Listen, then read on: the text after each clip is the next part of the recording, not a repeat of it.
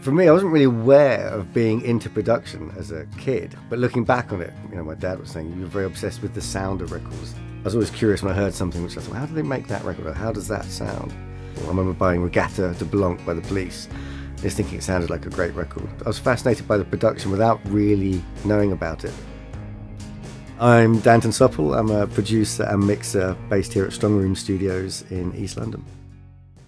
I love sessions where it's a whole band set up. So when we cut backing tracks, I nearly always have the whole band set up, even if we're just primarily aiming for drums, just to get that dynamic and sort of energy to everyone so everyone plays accordingly. So I guess the ideal session would be when you've got that all up and running, everyone's playing brilliantly after you've done loads of rehearsals. Every mic line's working, every mic is working, there's nothing crackling, and everyone loves their headphone balances. And those moments where everything is beautifully set up and it's just hit it and record, and then basically you have a whole show for yourself. Even if I'm setting up, just get it and record. Doesn't matter if we're not completely set up, you can always fix something, but a great performance or a moment, you kick yourself if it's not going down. What tends to happen is I have a sort of go-to set of recording setups, but then in addition to that, I then just try random things.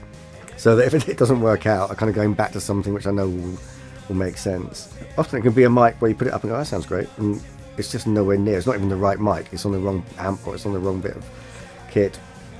So before moving things, often, especially if I'm listening for an ambient mic for guitars, I'll just put up some of the push-up faders of some of the mics that are already in the room. It might be a top kit, it might be a snare mic, it might be whatever. I'm not concerned about how it sounds nice, and in fact it might be wrong technically but if it sounds nice, then it's fine, move on. When I've got everyone set up, I want to be able to play music loud and it to sound great, and them to be able to react to that. Because there's a whole feedback. If it's sounding good, you play better and you're having more fun. Bringing in these 8351s that are here now, part of the reason for that change was that I wasn't always in this room. And previously I was working with the 1031s with a sub, which sounds great. Again, for recording, it's a really vibrant atmosphere and sonically sweet place to be. But for different types of music, more with the EDM crowd, we were sending quite a lot of sub to our neighbours. It wasn't ideal for their working environment. So we were looking for something that would deliver that energy and power in the bottom end without having to actually use the sub. And then the whole thing of having more of a digital setup where you could adjust certain things, which was new to me, worked perfectly as well. We could tweak it so they were giving that bottom end energy for the vibe of recording in here. And then more importantly for me, when they were setting it up, they said we can actually tweak them to sound a bit more like your 1031s. So we're happy on both sides. The softness I liked before, this is still has that warmth, but also there's just a punch to it which is noticeably different.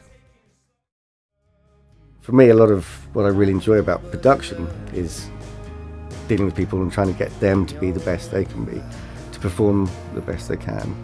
So a lot of it is that interaction and creating an atmosphere that creates that.